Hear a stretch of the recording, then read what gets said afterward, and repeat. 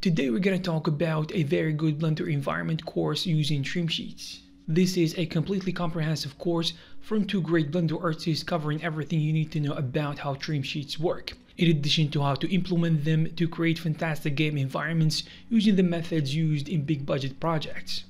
In my opinion, what this course offers is way more than you are going to pay for because it includes a ton of valuable resources, information, and excellent training.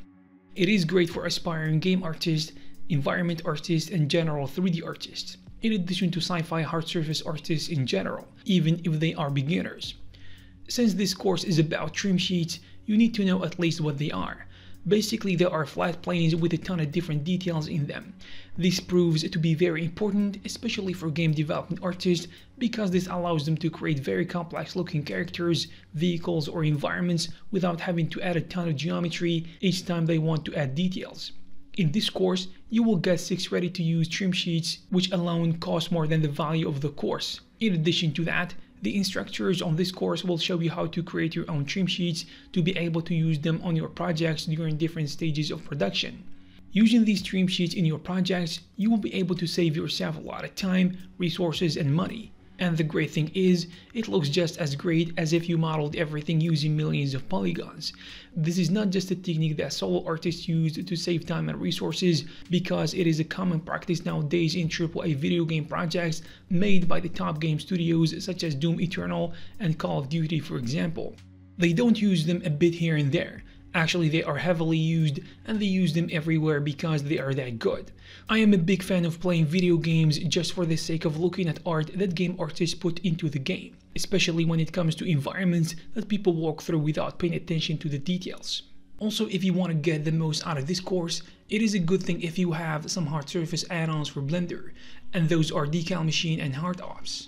These add-ons will help you model faster, but you still can use the Blender vanilla tools to get the same results, but it will take longer, of course. Actually, the instructors will help you with both methods, with add-ons and without them, so you don't have to worry about that.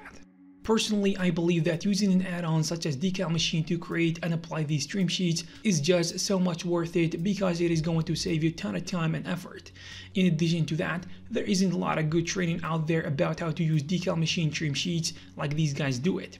They collected all different and necessary techniques related to using trim sheets in one place, and they explain it easily step by step, and it is just great.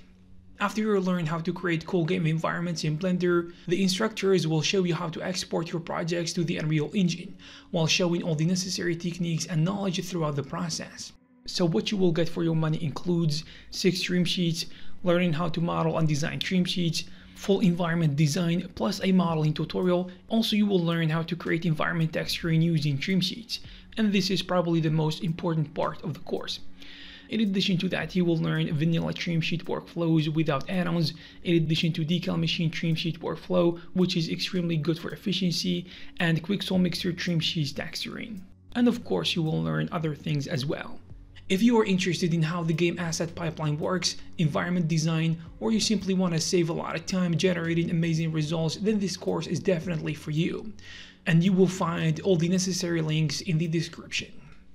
I hope you found this video useful and informative. If you have something to add, you can add it in the comment section below. Also, you can check some of our previous videos. Thank you very much, and I'll see you in the next one.